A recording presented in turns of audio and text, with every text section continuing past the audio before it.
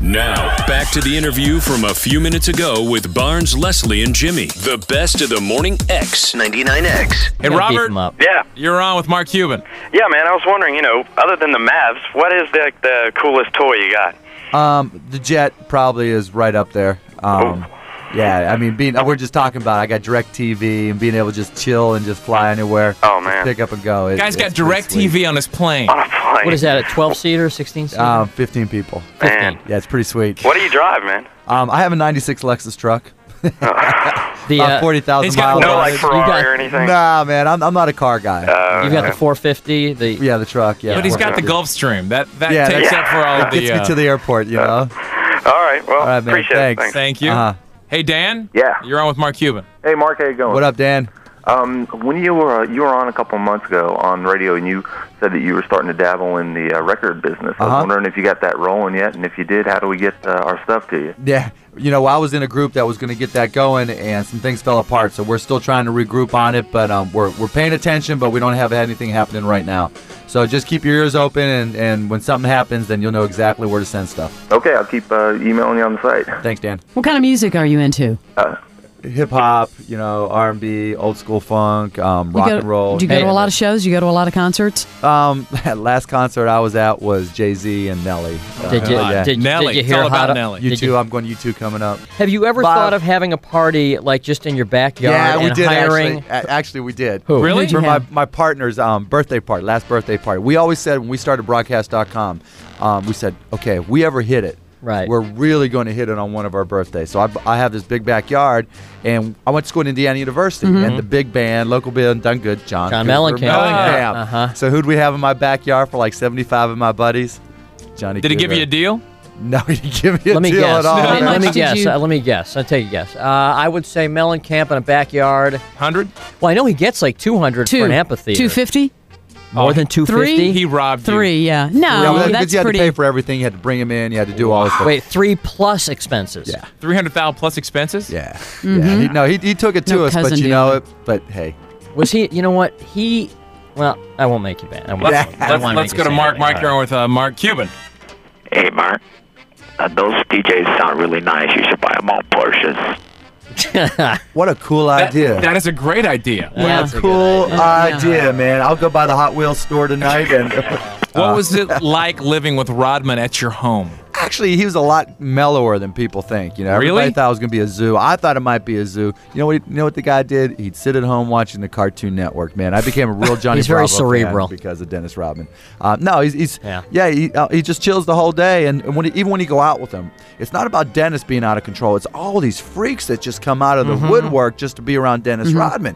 So he'd sit back there, and I'd be sitting there talking to him, even when Carmen was there, which was another part of the freak show.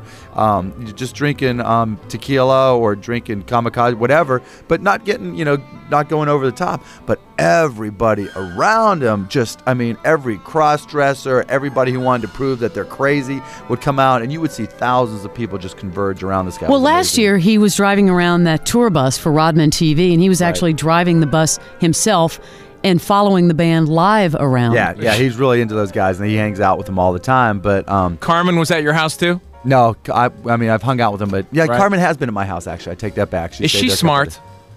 I've never really had a conversation Really? with her. Yeah, but she's smart enough to have him wrapped around her pinky. Oh, yeah? Is he hooked? definitely. He's whipped? Big time whipped. He's- Yeah, that's what I hear. Now, let's take this guy right here. We got another call. Mike. Hey, Mike, you're Mike, on with hi. Mark Cuban. Hi, Mark. What's up, who's Mike? the coolest player you got to hang out with? Player or Player, Celebrity. celebrity as someone other than on the Mavericks. Probably Chris Tucker was pretty cool.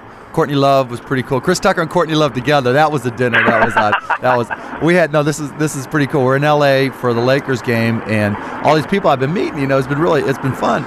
But we had a dinner. We had Jerry Hollowell from the Spice Girls, Courtney Love, and Chris Tucker all there Wow. at the dinner table. It was a trip, man. It was fun. I bet. So you had mentioned. Thanks for Mike. calling. So you had mentioned you're not married. You got a girlfriend. How long have you guys been together? A couple years. So that's good. She's been there from. Yeah, Almost not from the not beginning. from the beginning, but no, I She pretty was there much got- October 12th. Yeah. 1999. Yes, she was. Yes, she was. I think she was. I don't quite remember. So you thinking of getting married soon, or? Who knows? I try not to think about that part of the. I bet she tries to think about that part. Yeah, I try to put that part aside for right now. I'm with you, my brother. All right. Any more calls? You can also ask about things like if you care about broadcast.com. If a lot of people called up, they have these startup companies wanting to know, what's going on with that. Wanting advice. Advice. Mm-hmm. Hey, Tom. Yeah. Tom, you're on with Mark Cuban. Hey, Mark, how's it going this morning? What up, Tom? How you doing, man? Doing all right. Listen, I was just curious you had this great .com idea, and of course you did well with it. How did you go about starting it up? Really cheap. And, everybody thinks when you go out and start a business, go out and get lots of money. Don't do it. Sweat equity, baby. I mean, I've had 2 businesses I've done really well with, and both have started out of a bedroom or out of an apartment with no money down. It's all about, if you got a good idea, then the idea should stand on its own. You put a little hard work into it, and then good things will happen. And the key to making it work, go out and find yourself a customer. Everybody thinks you got to go out, raise all this money, make a big to-do about it. All you got to do is find a customer. What was your second thing? You said 2, broadcast.com. First was a little company called Micro Solutions. I started right out of college. And when you sold Yahoo, or when you saw broadcast to Yahoo, what was the stock at the time? Broadcast.com stock, like $130. I don't remember. And what is it now? Well, Yahoo's gotten crushed like all the other .coms. Yeah, I know. Yeah, but fortunately, I hedged all my stock. You going to give some of that money back, Mark? Yeah. Give some of it back? You going to give some of that money back? You feel bad for him? Hell no. No, what is it? What is it? It's like 30 or? Yeah, I mean, Yahoo stock got as high as $250. Now it's like $35. The night that you sold that and the deal came through, did you sleep?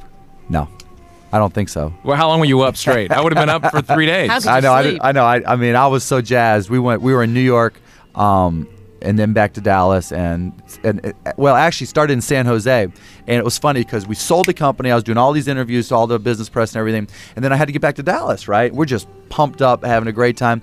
And the only way I can get back was on Southwest Airlines. And so I caught the last flight on Southwest. And in Southwest, they have some of those seats facing the last way. So I get the last seat. So here I just sold a company for $6 billion. He's on right? Southwest. And I'm on Southwest on the last seat, facing the wrong way. That is an awful. Your knees are knocking some guy. Yeah, exactly. I'm sitting next to this smelly guy, thinking this is justice, and it'll always keep me humble. And I'm glad it's happening this way. But funny. but it was fun. Is that what led you to buy your American airline round trip for forever or whatever? No, my lifetime pass I bought after I sold my first company. Okay. How much was it again? You said, I forgot. It was for mine it was like $125,000. 125 lifetime. Yeah, lifetime pass whole anywhere I system wanna go. wide. And they don't sell them anymore. They don't sell them. Angie, Yes. you have a question for Mark Cuban. Yes. I was read in my boyfriend Sports Illustrated that you are Jewish. I was just wondering if you are practicing. Yeah, I mean, I'm not like super devout, but yeah. You're Jewish?